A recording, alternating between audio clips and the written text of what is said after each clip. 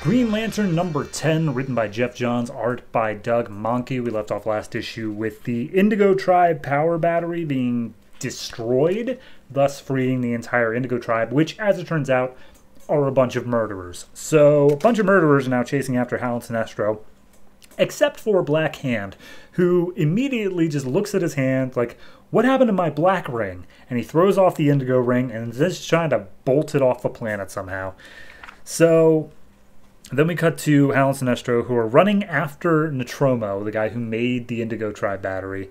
And Hal's just given the rundown to Sinestro of everything that's happened over the past few issues and what they're trying to do now. And Sinestro's like, dude, I could totally fight off the Indigo Tribe. Watch me. And he turns around and is about to use his power ring.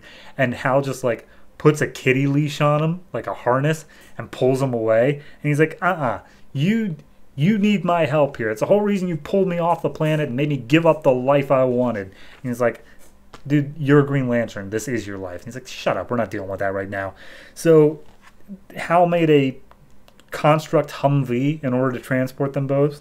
And he's about to run over Nostromo, so he just deactivates the Humvee. And Hal cages Nostromo. And Nostromo's like, just let me go. I want to say goodbye to my family before everything dies.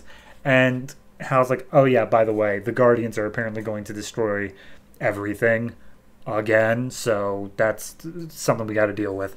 But anyway, Sinestro just, because Nostromo's not willing to help rebuild the thing because Abin Sur is dead, Sinestro just comes up with a very sharp piece of wood, holds it to Nostromo's neck, and he's like, fix it or you die.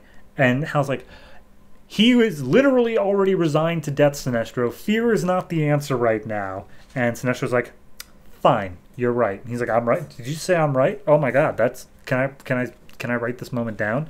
So Sinestro says that he's going to go and take care of the Indigo Tribe while Hal does whatever he can in order to get Nostromo to do his thing. So Sinestro holds true to his word, starts beating the ever-loving crap out of the Indigo Tribe, and he does it with his bare hands, like he doesn't have a charge in his ring.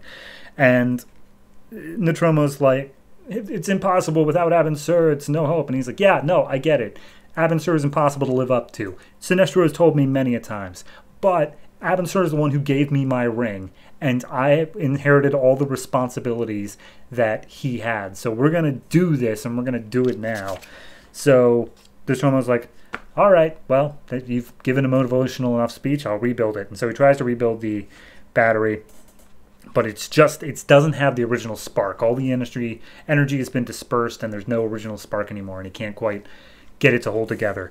And then Iroke, I believe her name is Iroke, aka the one Indigo Tribe member that everyone knows, she steps up, and of course she's a murderer now at this point. She steps up and she's like, hey, please fix it, because I do still, even without the ring, I do still feel bad about the thing I did, and I don't want to have to live with that. And as such, she feels sadness for her actions, compassion, and there's a slight spark in a ring, which is just enough for him to reforge the power battery. And all the killers who were still wearing their rings are immediately enslaved again to the compassion ring. And then we cut to the ring that Black Hand took off, which immediately is just like, hey, where's Black Hand? And it zooms off after him. Black Hand sees it coming. He's like, no, no, no, no, no.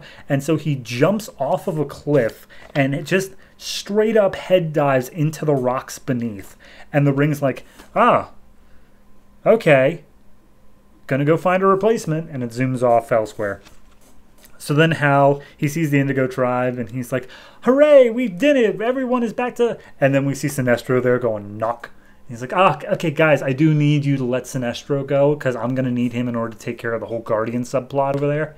And Iroke is like, we will let you have Sinestro on one condition. You have to tell us, you have to give your word that Sinestro is able to find redemption without our ring. And Hal's like, I want to believe that. And then we cut away. Like, we don't see how that resolves. So I'm hoping that's the truth.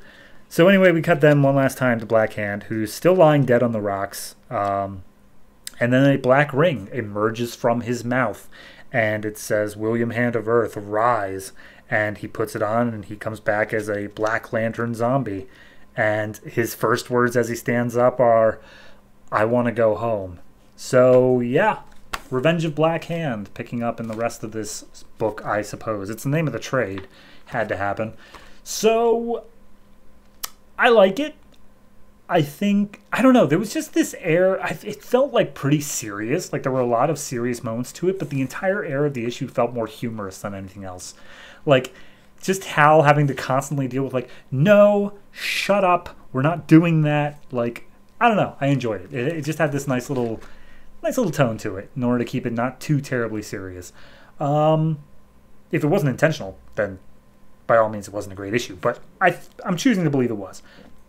I'm going to give this one I'm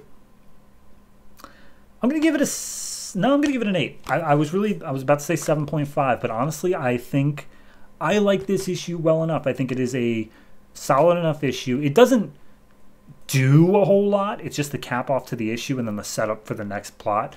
But I think that the writing, and of course the art, but I think that the writing is high quality enough. Like it rehashes things that need to be rehashed, and then it has, typical motivational speech, but then all the rest of the stuff is just high quality dialogue. And I really do appreciate that. It doesn't overstay its welcome at any point, and it even lets just the art tell the story in several panels. So I'm liking it. I definitely think it's worth an 8. We will see how the Black Hand story continues it though.